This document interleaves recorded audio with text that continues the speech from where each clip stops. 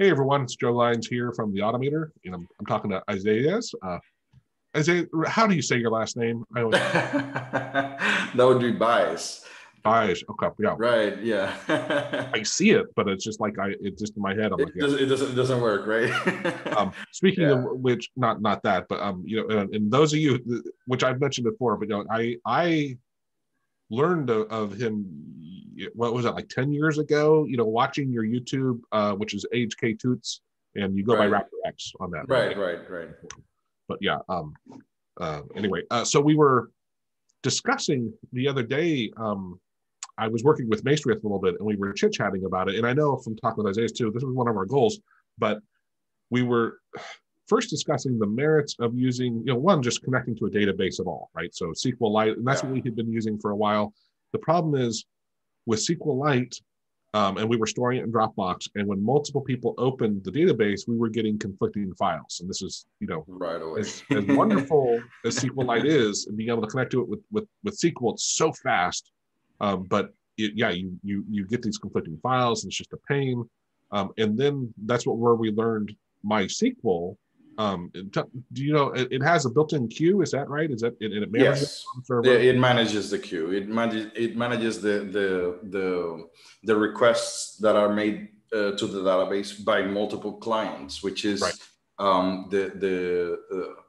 this is exactly the difference between MySQL and SQLite. Okay. And actually, if you go to the web page, that's exactly what they say. Like Oh, SQLite, what it is all about is for single instance use. yeah. If you really need multiple users, then don't use it, because that's exactly the difference between them. Which also to give the pros back to SQLite, it can be just on your local computer, right? And you don't need a server, you don't need anything special. It can just be running, and it's great. There's also though like the ADO database that's built into Windows, which no one on the planet even uses. That it's so rare, but it's amazing it's there, right? I mean, years ago, Yeah. I wrote some stuff where I'm like, wait a minute, there's a database that I can use built into Windows and open like CSV files and run SQL queries on them. Like, and it's all built in. Like this It was, is just right there. Yeah. yeah, Now the thing is that SQLite is the reason why it's so popular is that it's very small. It's a very small file. It's a few kilobytes, right? I think a few hundred kilobytes. And you can actually use it everywhere, including like Android. If you have an Android, if you're creating an Android app, you can actually just use SQLite as the database for that app, and so on. So it catched on very quickly because of the utility that it had of being very small, really fast, and very easy to learn, because it is kind of like a subset of what you can do with the database, right? mm-hmm. But then as soon as you go to the fact that I need 3 people accessing the same database, Right. that's exactly what it's going to break, because that's not for it. That's exactly something that they mention in their website. Like, we're not competing with MySQL. We are not competing with them, because what they do is multi-client databases, which that's exactly what we're not doing, right? Now, So and I was going to throw out there too is years ago with working with Maestri, we'd be doing stuff, and he still is a complete guru on using XML, and he has a great XML class for reading and writing stuff. And then when we started looking at SQLite, that's where Jean Lalonde actually led he gave us a tutorial. Then later, he actually did a webinar on it with us. But with Maestri, we did some testing, and we're like, well, what happens with XML, with 5,000, with 10,000, with 30,000 like records, and versus SQLite. the difference is huge. XML was great at the short, small stuff, really fast. The structure was amazing. However, and I forget where that threshold was, but it maxed out pretty early on, right? So the how much data you're looking at in the file size or whatever, it doesn't matter, but it was still, it's like, wow, okay, it's really cool for small light stuff. But once But you it start, is not scalable. And that's the reason why they're not used in specific applications. Like, for example, you're not going to see companies like Facebook, Twitter, and so on using XML for their databases. right. It is because of the performance hit. That's Yeah, exactly. And one more, since we're talking about storage overall, then there's the whole JSON versus XML. And I know JSON is really kind of dominant in the world. And it is great in that it's very tight, right? It's very compact. However, compared to XML, you don't have the structure. So when you do want to grab certain information out of it, it takes a little bit more, resources, because you have to kind of build the structure or search for things. With this XML, often you can go exactly to the path and get what you want. But again, the things that JSON is not built for the structure itself. Right. XML is exactly for having hierarchical things. JSON is not that. JSON is actually for serializing. So having one long string that contains all the data, even if it has structure, because that's one thing that people might confuse sometimes, like, oh, I cannot have structure within a JSON. Yeah, you can, because one JSON object can contain multiple JSON objects inside. You can nest them. The only thing is that the idea of a JSON is not to have hierarchies, and that makes it so that the parser goes character by character, right? XML is not like that. So the parser goes character by character, and that makes it so that getting to one point, you have to traverse the whole JSON object to get there. With an XML, it's not the same. But again, this is something that I actually mention quite a lot, because people tend to do this mistake very often. You cannot build a house just with a hammer. You can't. You need different tools. And that means that for different specific applications, you might use a hammer, but in some other cases, you need a saw, or you need, something else. Let me slightly alter what you're saying. Right. It's not that you can't do it with just one tool, but you surely shouldn't. Right?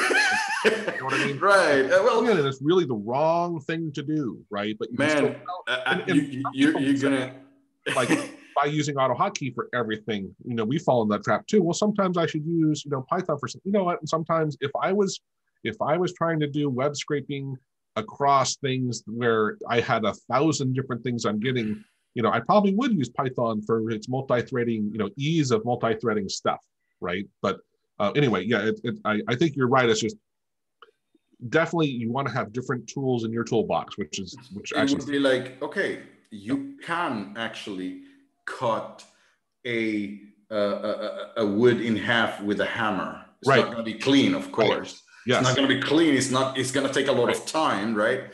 You can. But that's not what you want. And in programming, is mainly the same thing. So Python is a very, very, how do I say, flexible language. But when it comes to hotkeys, when it comes to GUIs, when it comes to COM objects in Windows, you're not going to have a good time. How about even just connecting to Windows? I mean, that's one thing to me. With AutoHotkey, I go, wow, you can integrate, do stuff with the Windows API so easily. That's the thing. So basically, the thing is, like, if you want to use Python, you can. You're going to have a hell of a lot bad time with it, but you can, right? But that's not the best tool. If you want to use something for hotkeys, you want to create some hotkeys, just use AutoHotkey, just put the letter A, two colons, and then whatever you want to do, and then you're done, right? So let's get back into and I took us off road there a little bit. But back to where we were going. Now we've kind of fleshed out, the main ones of JSON, XML, SQLite. Now here comes MySQL, where, okay, it does have to be on a server. Is that correct?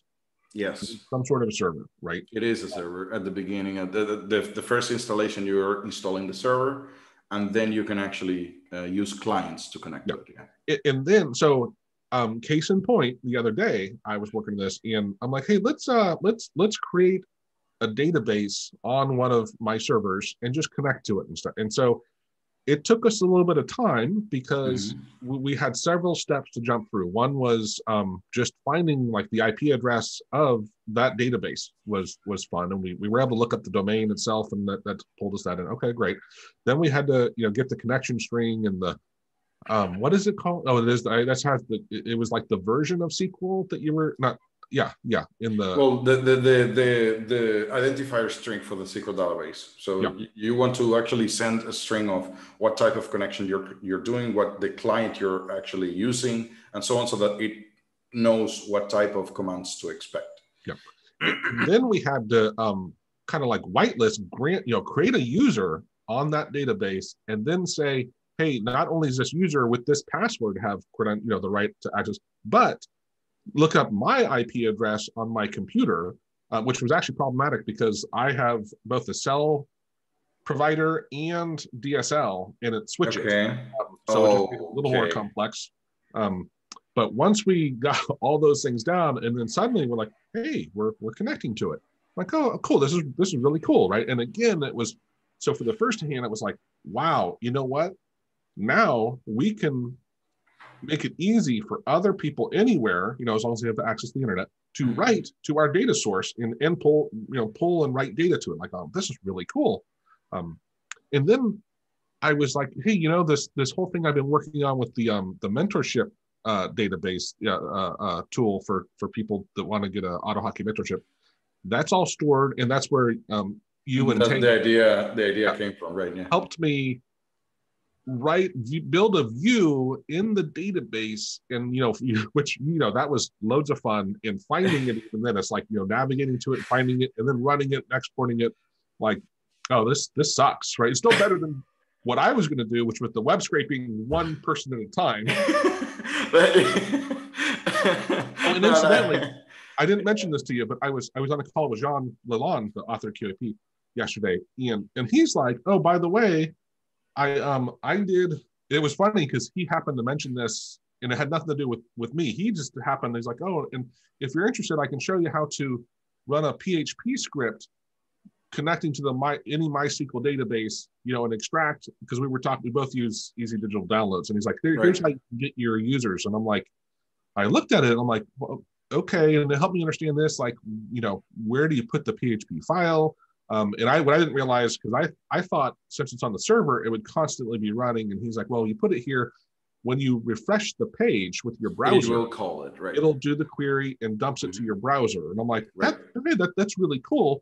Right. However, I was just doing, I realized when I did the earlier stuff in the database that I can programmatically now connect to this MySQL database driving my WordPress site and rip out whatever you want. Yeah. And store it. Like Maestrith already had a class to dump it into an AutoHotkey object.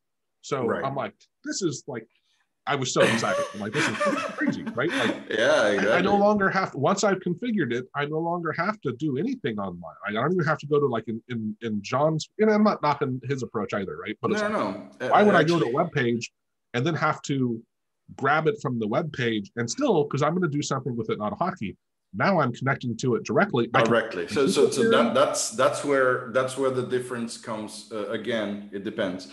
If you're actually using that information on the website, the PHP solution is the best, right? But if you're not going to use that information on the website, like on the browser, then PHP might not be your solution because you want it on your computer to use it with AutoHotkey. Well, an AutoHotkey solution is the best, right? Yeah. So, and I would have to navigate to that PHP file and change it there if I wanted to update it, and that it's not that it's hard. It's just one more level of thing you have to do, right? And now, in this particular case, now that you have the class for AutoHotkey to connect to the database and so on, now that actually creates it opens a door now. That means like, you can create a script that connects to that database, and everybody just runs the script and connects to it, right? So, for example, if you want some people to add more, if they want to take the survey, and instead of actually sending emails, because maybe a lot of people do not check their emails right now, you just go to the forums and says, here's a little script that you can just go ahead and fill out the form, for me. Just fill it out and hit OK. I love and everybody in the forum, like on the help forum, whatever people get interested into that, copies the script, runs it, and automatically connects to your database and adds the information for you. Right. You don't have to actually do like this. You remember that you were doing this survey using a specific tool for that, which might be paid. Oh yeah, I'm fortunate. Right. Right. In this case, you can literally create a GUI in AutoHotkey that does exactly the same or better than what you were actually doing with the other tool, but then writing directly to the database. Right. You know what I mean? Like you can. Right. Just now you have the door open through this way of connecting to the database. And as it is a MySQL database, many people can do it at the same time, and your data is not going to get corrupted, right? So that is one of the ways you could actually look at it. And that was what got me yesterday really excited, because I'm like, look, I know there's some really crappy plugins out there for WordPress that, hey, it's good for building it, but then getting your data out can be a pain. They don't have a way to automate exporting it. They don't have, you have to manually, then you have to go to the next one and hit export. There's so many things, right? We could, to virtually anything in WordPress, we could write a script to help people hit a button and go get their data. Right? And actually, what I would say is like convert the SQL database into CSV. Like it doesn't matter what data you have. Right. I'm just going to give you a script that converts your data into a CSV file that you can actually move however you want. Now, and it is generalized enough so that anybody would want that, because a lot of people want to just extract the data as a CSV and just put it in Excel, for example, or whatever. The one thing that I'll say is, which I didn't love about it, was it's a little complicated, because those names of the databases aren't obvious. You have to have. You have to know. You couldn't, like, let's say client Bob comes to us and says, hey, I'd like you to connect to my database, or I should, because they wouldn't even say database, right?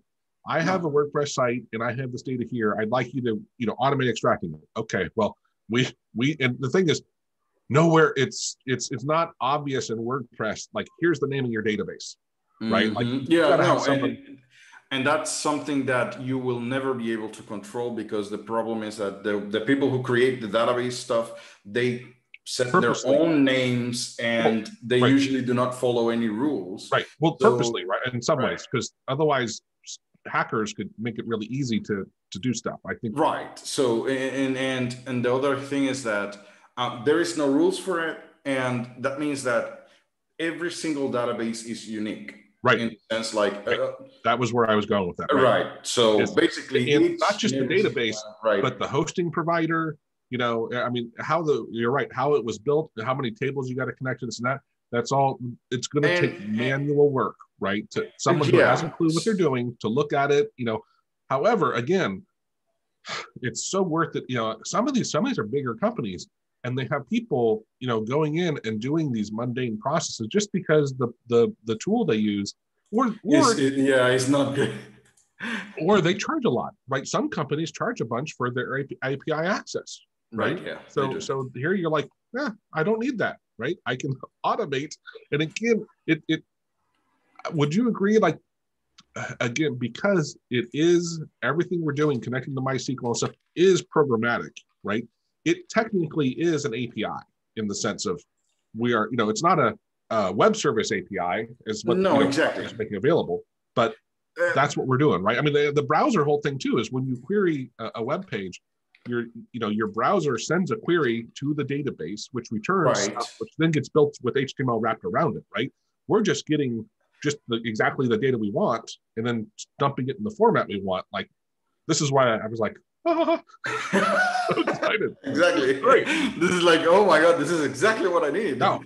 Yeah, and if I'm not happy with it, I can tweak my SQL query a bit on my end without going anywhere, right? Just make a little minor tweak. And that's the thing. And one of the things, this is actually basically the basis for some tools. I'm not sure if you haven't, you remember this tool that it was like the MySQL DB. There was it was a tool that you could connect to a MySQL DB, right? That you could actually connect to it and see the table structure and the data and stuff, right? Basically, as soon as you had access to this little class that connects to a MySQL database, right, you can create software like that. You can create a tool that allows you to select the IP address, the password, connect. It's going to connect, and then it's going to return this a tree view on the left that has the table structure. Yeah. So it's like the right, SqlLite database viewer. You can actually create it if you want, because you now can connect. It's like the viewer, but for MySQL. Right. Yeah. One of those, right? So it is like you can, because you are able to connect to it and actually send whatever queries you want. Right. So basically, and then it is going to return you the data, right? And you're going to organize the data however you want, however you see fit. And this is the cool thing about learning those type of new skills, because you got with SqlLite, right? And it was like, it's working. That's what right. But now you've got a new door that opened, and you can use that to actually create new stuff. Right. And in your case, whatever you want to do right now is just, I don't want to create a whole viewer. I just want to grab this information and use it for myself. But the doors, the thing is not limited to that. You can do whatever you want. Right. Actually. Yeah. And back to, let me finish up on circling back on what you're just touching on. In one of my companies, we have a real estate company where we have call centers and people in the Philippines making calls for us and stuff. And they're using, it's actually a CRM we built with AutoHotkey. And we sync everything because it's in Dropbox, right? And we've actually, I wasn't even going to go there, but Dropbox has been on its own, even on some of the computers, has just stopped syncing, and like that's caused problems. But because it's SQLite, if we both open the same thing, that causes issues. But my bigger point was having it now. Granted, I already have, because I have a website, and I can put up another MySQL database with no fees, no anything.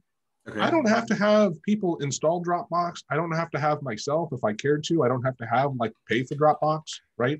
Like all of this stuff is suddenly gone, and so much easier because hey, we just, I need to whitelist their IP address. Yeah. And that's really it, for each one, because they'll use the same user to connect with, right? It'll just be, let their IP address connect to it. I could create a custom one for them. Does SQL have logs of the MySQL have logs of who did what? Is that somewhere? Yeah, of course. Okay. Yeah. So then you would possibly want to have, just so you can track down things, right, to better isolate it. But yeah, it's no, you can. That's one of the things. And second of all, with the IP whitelisting, that has to do more with the host that you're dealing with than with the database itself. So for the database, you don't need to do that. The host is the one that has these restrictions that you actually have to allow IP addresses, which is a good idea, by the way. Absolutely. But if you, for example, if you have your own server, which is simple to use, you can actually set it in a way that everybody can connect to it without having to actually add whitelisting. And actually, I think for your host, you can actually whitelist a range of IPs. I couldn't, and we tried mine, but it did take the percent sign. It was using database kind of like wildcards. Was interesting. Okay. Yeah. We tried star, we tried dot. Neither of those worked. The percent sign allowed it to open it up and be a wildcard. But and we couldn't do a range. At least we didn't figure it out. But maybe. Okay. But but that might be one of the things. But in general, after you have that set up, like whatever you want, then you can have multiple users. And actually, it is a good idea to have multiple users, so that if there's a specific change, you can trace it to a specific person. Right. That's what I was. So okay, the last change was done by this particular user, so I know what happened. Right. If it is the same username and the same password, it doesn't matter who changes it. For you, it's going to be like the same person. It's not gonna look different from your perspective. And it's a couple extra minutes at the beginning just to set it up, right? So right. Yeah. Not a big deal. Awesome, man. Well, like I said, I just thought this would be a fun discussion of different ways to store data. I mean, we didn't touch on the basics of like having an ini file as well, which, hey, the read and write of ini files is cool. And you can use the registry too if you wanted to, store it there. But yeah, when you really start doing stuff, especially when you're sharing it with other system, other people are collecting data and stuff, that's where having a database. That's exactly where it shines, and it is because you could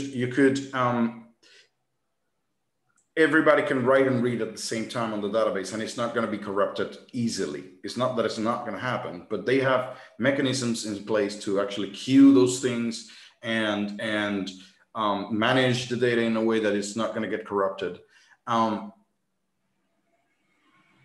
You eliminate the problem with Dropbox automatically, entirely, right away.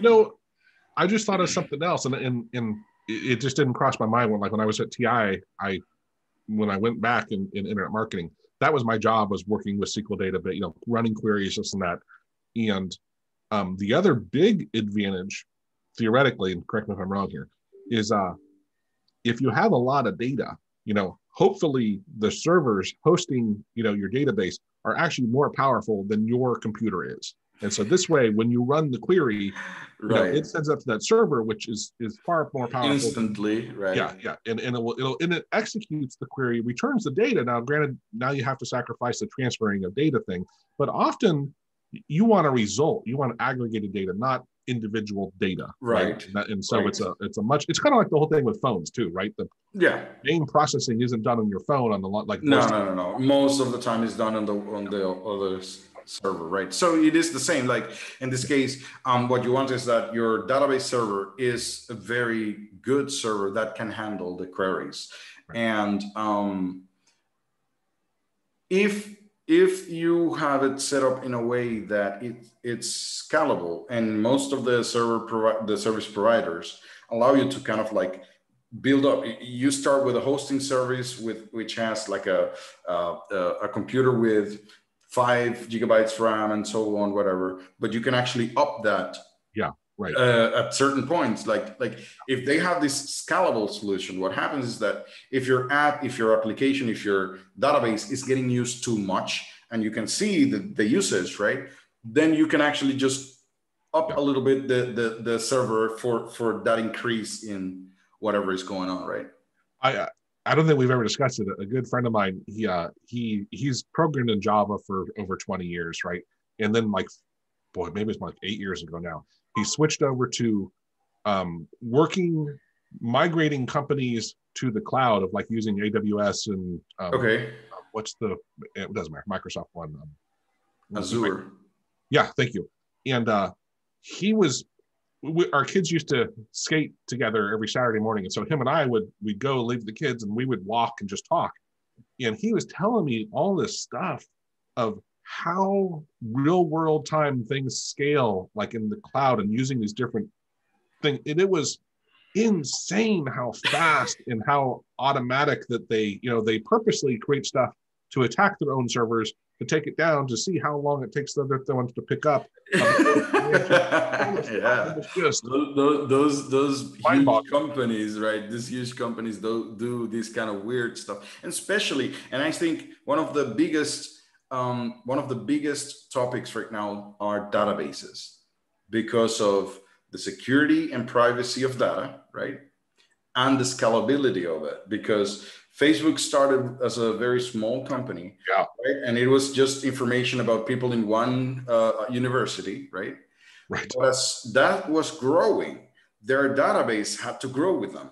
And the queries, you know how many queries are being done every single second to a site like Facebook? Yeah. So it is really insane, right? It is something like, so and yet, those databases need to actually handle that.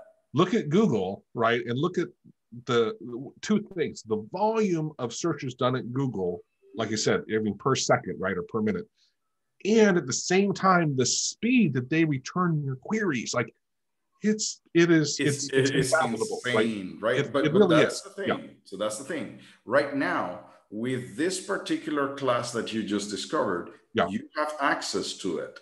That's exactly it, right? Right now you can do something similar because you can actually use a database that allow you to do that kind of stuff, right? Yeah. Well, and then we don't have to go there, but talking about no SQL databases, right? There are other ones. One starts with the H. Remember what that one is? No, well, the most common of those are MongoDB. Yeah, Mongo's a big one. There was another one I can't think of, but anyway, that was when you truly don't have structured data and things are just a mess. But the speed, the speed, right? It's crazy fast. Anyway, right. I hope you guys all enjoyed this conversation. And again, back to what was Isaiah's point early on was don't just have a hammer and use the hammer on everything. You are far better off learning. Kind of dive into stuff, baby step into it, learn some different things, and you don't have to have every one of these tools in your toolkit. But I would say definitely understanding either JSON or XML, right? Obviously using like any files for really basic stuff, and then some sort of database, and that would depend on. Am I doing it local, or is it something that multiple people might be wanting to do? Okay, that's where I would decide if it's SQLite or mySQL. Kind of it's simple. I'm going to close on this. It is just this. My suggestion is the following, and it might be a little bit weird. It's very difficult to do this, and every time you get a new thing to solve, like a new problem to solve. Yeah. Don't just go and try and use the tool you have. Right. So, okay, I have been coding a program with a SQL database. Okay, so now we're going to do a new script. Okay, so we're going to use a SQL database. No, don't do that. Just think about the problem and say like, hold on, do I really need a SQL database? Can I do that with an ini file? Is an ini file just enough, right? And that will help you learn new stuff, because as soon as you start every single time, whenever you're going to write something, you say, well, what's the best tool for it? Oh, I don't know that tool. Oh, let me go ahead and learn a little bit about it. Oh, it's too hard for me to learn it. Okay, so I'm going to do it with what I know at the moment, but I know that I can actually do that later. Like I know that I have that tool at my disposal. Let me see if I can learn it later on. So you can do that. And that way you build your knowledge. Yeah. Slowly. Yeah, if you never try anything else new, then you get stuck and limited. Real quick backstory. When I was at TI, this is years ago, the new version of Excel came out with the ribbon, and I used to own IHateTheRibbon.com. Like it was especially their early version. You couldn't customize it was your site. Like, yeah. And IHateTheRibbon.com. That was a good one. And it was years. And then actually a friend of mine there got laid off, and he was like 10 years older than me. And he really let himself get dated, and he couldn't find a job.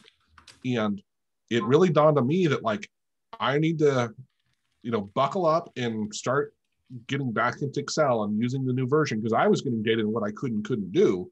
And then I finally, dove into it. And I still don't like it. Don't get me wrong, but at least I got past it. Otherwise, I could have found myself in the same boat, been locked down and doing stuff that no one's using anymore, and just limited my opportunities. So keep learning, keep doing new stuff.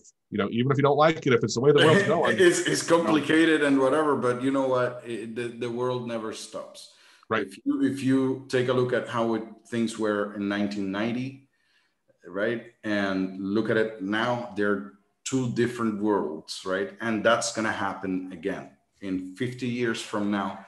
Things are not going to look like they look right now. So, and the other day in that webinar we did, you mentioned something about with GUIs, and maybe because AutoHotkey GUIs are getting a bit dated, right? And then I actually released a video yesterday on doing HTML GUIs.